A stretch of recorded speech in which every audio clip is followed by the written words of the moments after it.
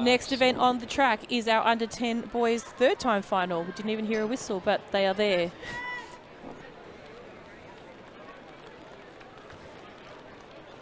Set.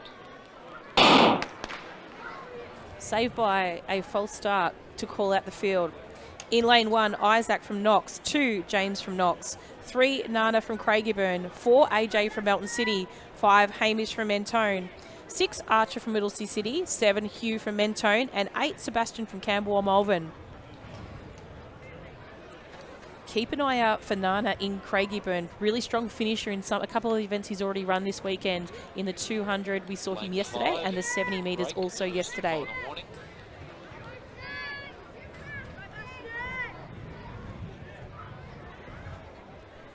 This is probably one of my favourite age groups of boys at the moment.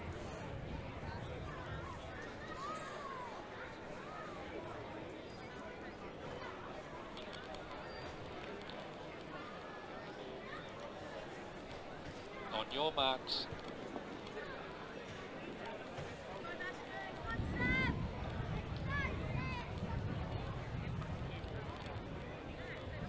Set. Great start by AJ from Melton City there in lane 4. He stayed down for a little bit there and came up. Nana from Craigieburn off to a really cracker. I expect him to finish strong at the end, but AJ's going to push for the line really closely. Also Hamish from Mentone, but I think it might still be Nana, AJ, Hamish in that order. Let's have a look at photo finish just to see for the lunge before the line.